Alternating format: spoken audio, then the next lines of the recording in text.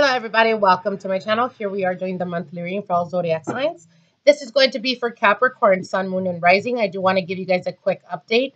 From here on out, you guys are not going to have to be guessing when is the next day I'm going to upload from here on out. Write it in your calendar. I'm going to be uploading every Tuesday and every Friday. So now you guys know you don't have to wait for that notification. If you have not subscribed to my channel, definitely subscribe so you guys can get the newest uploaded videos. So again, like I said, Tuesdays and Fridays, and it's going to be obviously to do with tarot, but as well with spell work. So there you guys go. Anyways, let's get into your readings. Capricorns, like I said, this is going to be for Capricorn, Sun, Moon, and Rising. Let's see what Spirit has for you guys for the month of June 2018. Capricorns, Sun, Moon, and Rising.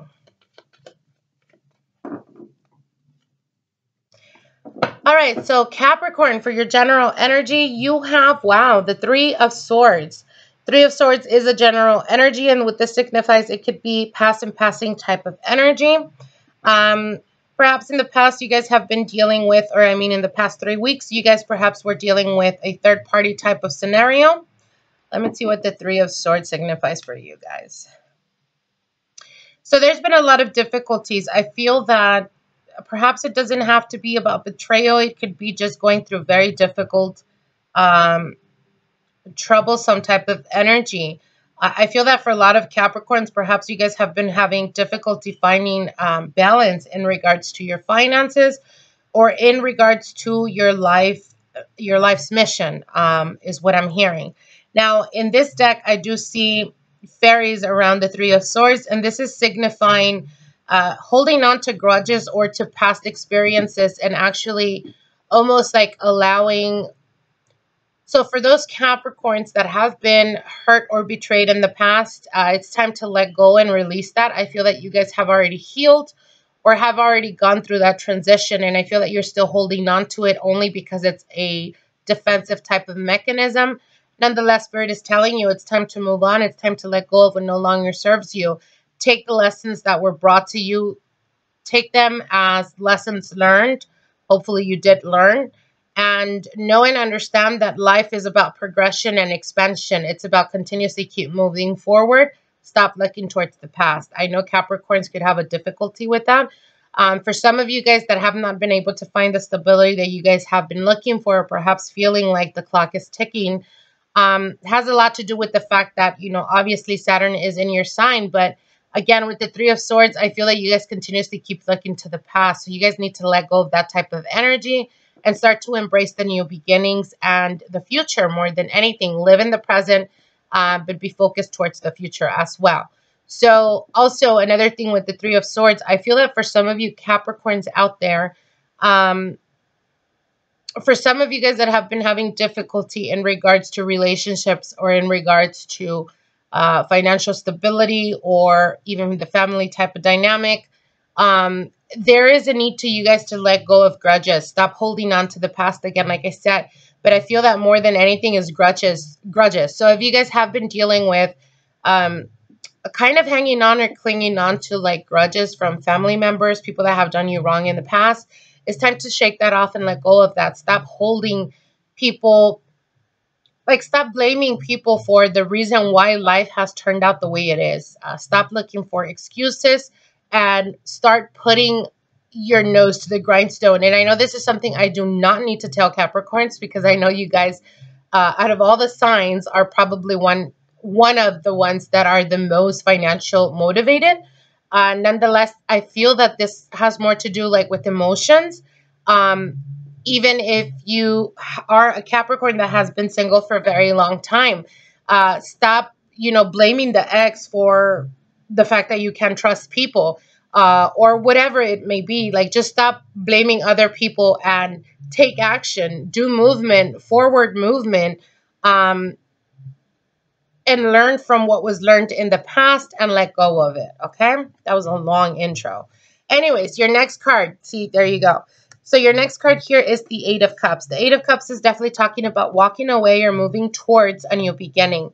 You have the Magician card, and the Magician card here is definitely signifying Capricorn, your planet is in your sign. What are you doing? What actions are you taking? or what forward movement are you doing that is going to shake the circumstances where you're at and actually give you a better future. With the Eight of Cups can also represent spiritual guidance, because there's stars in this deck with the Eight of Cups, and the stars are representation of hope and faith, but also blessings coming your way. So again, what is it that you're doing to have a different outcome from the outcomes you've had in the past? With the Magician, Spirit is telling you, Capricorn, your planet is in your sign. You have all the tools on the table. What are you doing to get a different outcome? Your next card is, your next card here is the World card. Capricorn. Okay. So with the Magician and the World card is a signifying, a major transition and an ending cycle. For some of you guys, it could be that you're graduating. If you guys had gone back to college or were picking up new studies or something like that, you're definitely going to be accomplishing that and taking it to the next level. For others of you, it could be that you recently started a new profession, a new job, some type of new beginning, and you may be going through the ending cycle of working where you've been working for the past 10 years and actually making a transition or a change.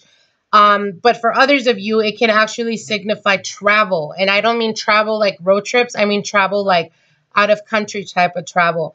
Because the Magician and the World definitely talks about the thinking process, but actually action into it as well with the World card.